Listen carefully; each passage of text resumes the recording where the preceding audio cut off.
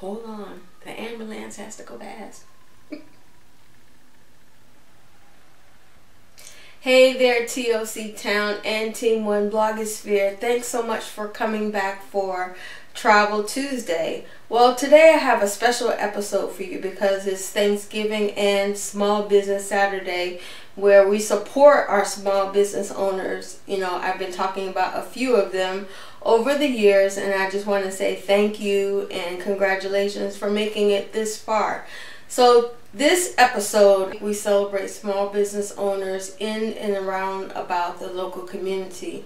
Well, for this Travel Tuesday, I want to do a video blog of some of the things that I took advantage of while I've been traveling around and about, not only in the Caribbean, but also in the U.S.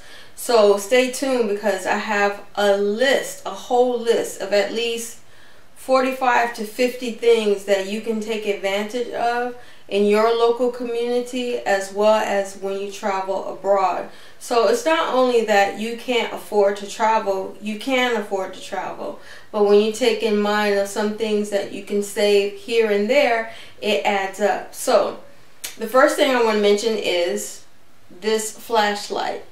It may seem like a simple example, but a lot of times when you travel abroad or even within the US and some electrical tragedy has happened, your cell phone has given out, and there are no street lights on the road, you want to keep a flashlight handy. And mind you, this thing is only a couple bucks, you know, at Menards here in Chicago. So depending upon where you are, it may vary in price, but this makes a great gift for travel agents as well as those that travel around and about a lot. It comes in handy.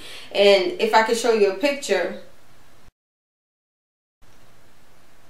the illumination is great for such a small, you know, little gift. So keep this in mind for maybe your next travel trip that you take as a travel agent, or definitely, you know, this makes a good stocking stuffer for those that seem to have everything.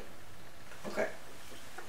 So, and I wrote, you know, within my day designer, a list of 15, you know, we're going to start each episode with 15 examples of what you can take advantage of. I recently participated in a no spend October.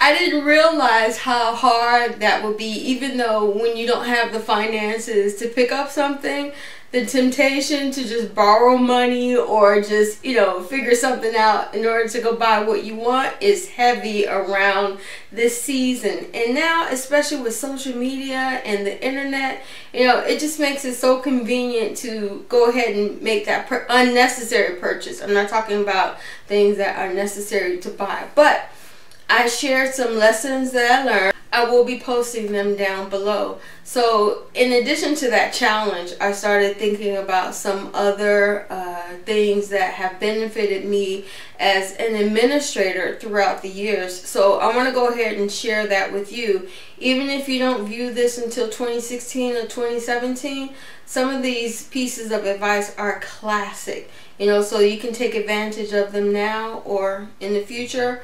Put them on hold. Maybe they come in handy when you need them. So I wrote a list down. So hold on. These planners come in handy. Okay.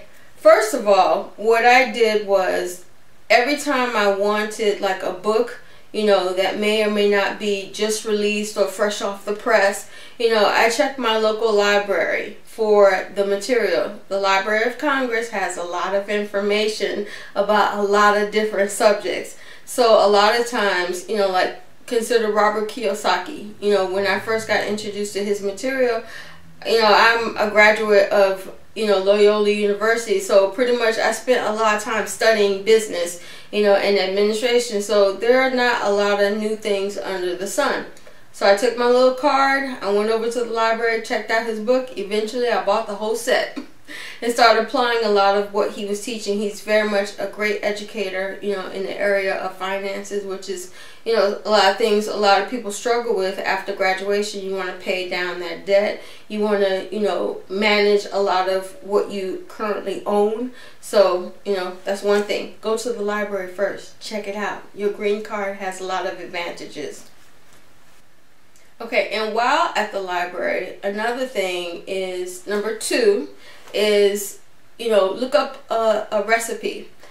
When I first started, well, not first started, well, okay, when I started cooking from scratch, let's put it that way. When I wanted to start, you know, baking from scratch, I didn't realize how easy it was. You know, there are a lot of processes involved in order to make, you know, a good cake or, you know, bake a mac and cheese. Some of these people that I know, they know how to, like, you know, put their foot in it, as we say on the south side of Chicago. But one thing I did have to learn is that it's more economical to cook at home, you know. So what I started doing was every time I had a meeting, you know, to test out some of the things that I was creating and develop a better style. And, you know, you have to develop your cooking style. So what I did was I took some bananas that were overripe, you know, and I remembered you can make a banana bread. I didn't realize how easy it is just to get, you know, simple ingredients. 1, 2, 3. In fact, I'll link below the ingredients that I use for my banana bread in case you want a recipe to take to your next meeting. But it ended up being a huge success. So that's one way to save money, is not only cook within your office, but bring a lunch with you. And sometimes it could taste a lot better than the selections that you have in the restaurants. I'm not saying don't eat out, but your budget will thank you later when you start cooking from home. And even when you travel, bring some food with you. Money saver. Okay, number 3 is streamline a movie. Another movie that I got from the library, I'll show you a picture. Mrs. Potter. And mind you, a lot of you may remember her from Peter Rabbit. My mom used to actually read me the story when I was a child. So that alone was not only a great find, because I love finding out about authors and, you know, their life, you know, outside of what they created as a small business. But it ended up being a great find as far as being an environmentalist and how much land she donated just to keep the work going. So that's one recommendation that I do have. If you're studying the environment and you want to be, you know, more eco-friendly, rent a movie and then find out about the person's life, and not only what they did to create the product that they created, but after they accumulated the wealth that they did, what did you do afterwards? This conversation can go on. You see why. Okay, number 4. Okay, find out new facts and things. Like when my dad is a big astronomer. He loves studying the stars. I just love looking at the twilight. So one thing that I did do once we went to the Caribbean and came back, because there were certain nights, because we were so far out in the country, you saw like a dome of stars. So I wanted to research even more, you know, what does the universe look like? You know, as much as it exists in front of you, like you see the stars at night, it's ever expanding. You know, searching out a black hole, just don't fall in one.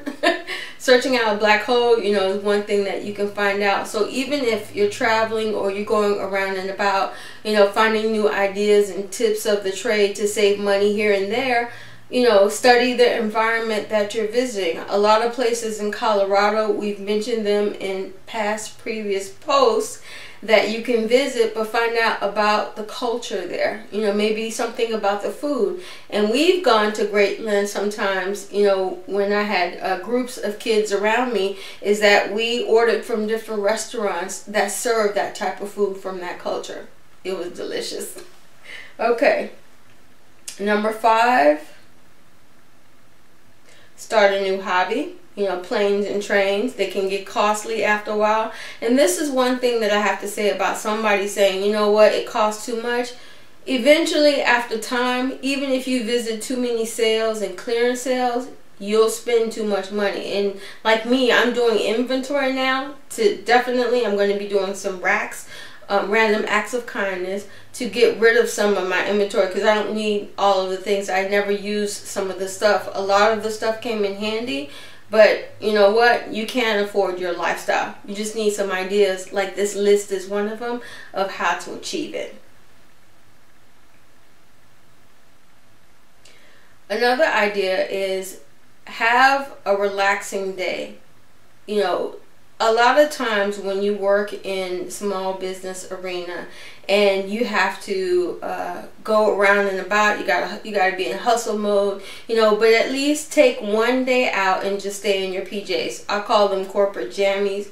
You know, one thing that our former First Lady of Chicago, Mayor Daley's wife, suggested to one of her staff members is you need a PJ day. Whereas that all of us that are in small business and we're in ownership positions, you know, we need that day to relax and sometimes, you know, think through some of the decisions that we need to make. You know, it may be a great idea, but because you're overexhausted, overtaxed, overworked, you know, it turns out that the execution is not that great. So that's my next recommendation. Do a PJ day. Dress down. My next recommendation is visit the Science and Industry Museum if you're in Chicago. If you're in other parts of the state, you know, there's other museums that you can visit. Either they're low-cost days or they're free days sometimes. And usually those days a lot of people visit at the same time. But if you're doing all this money saving, you can find days or exhibits that you may want to focus on depending upon your major or depending upon your field of interest that you can visit a museum. Okay, take your favorite magazine home. A lot of students that are developing their style, you know, and how they want to express themselves, you know, it's been done before in different kind of ways, in different manner. You can use your creativity in that way by researching a lot of the styles that have been, you know, formed, and put your own taste and put your own style to it. Especially if you're learning how to sew, take your time. Take a magazine home and look at and search the styles. Okay, before you travel, one thing, especially if you're going to Africa, study the Egyptians, you know, the arts. What was their culture like? How did they create their pottery? You know, what did they eat with? What were the hieroglyphics? You know, there's a lot of things that you can discover just by researching. That's another money-saving idea. Okay, so far we have check out some stuff at the library. We have get a recipe, streamline a movie, you know, find out different things about the universe, you know, or the atmosphere that you're in. Start a new hobby, planes or trains. You know, stay comfortable in a PJ and receive, you know, great insight and information. You know, go to the Museum of Science and Industry. If you're in Chicago, we have 5 museums all in the same location. So if science is not your thing, we have another subject that we can always research or visit in a museum. You know, take your favorite magazine home. Explore the wonders of ancient Egypt if you're traveling to Africa. You know, develop a dozen synonyms. If you find one word, you know, find 12 other words, ways to say it. One thing, I know this is, I'm not getting on my soapbox, but let me just allow me this one moment, is one thing when I started researching planners, everybody's like, I love this, I love that, I love, love, love, love, love. It's like, you know what? I don't love an inanimate object. I love the people that created it, the designer that made it. So I had to start finding other words besides love to use during my post. So hopefully I'm doing a good job. Okay, excuse me. And the next one is pick out a science fair project. This is all you can do at the library, but also, you know, around and about your atmosphere. When I was a kid, this is one of my favorite science experience. We used to have science fairs, you know, in elementary school. And one thing I decided to do was generic products came into the local grocery stores at that time, you know, and wanted to compare name brand with generic. Well, According to my mom, the experiment was a very expensive one, but it was super fun. You wouldn't believe how many people were like, yeah, I'd eat the generic, in fact, packs of potato chips during class. I'm graduated now, so I can confess this stuff. I'm sure there are other things that you had to do in order to make your experiment successful. So definitely try a new science experiment. Next one is find out how to make a DIY solar panel. With the environmental, research that people do and calling everything green, do your own research. A lot of you can make a solar panel, and guess what? I thought about maybe baking a cake or maybe baking some cookies might not be a bad idea. Save you some money on it. Okay. The last but not least is discover a new mystery. A lot of things are not known or undiscovered because people don't take the time to research or learn about them. Well, if you're going into a certain field and you're approaching it from, your environmental perspective, maybe you can bring something different to the discussion that they never thought about before. A lot of the inner city kids that I work with, they're now wanting to become lawyers. So now they can affect, not only the legal system, but assisting the community with the impact and what they've experienced themselves. So those are my 15 things to help you save money on for this Travel Tuesday podcast. If you ever need someone to arrange a trip for you, I'm available at toctown.com, and also you can personally email me at toctown14@gmail.com. Thanks so much for your support. Make sure you like, comment, and definitely subscribe to our channel. We look forward to 2016. There's more traveling to come. Take care.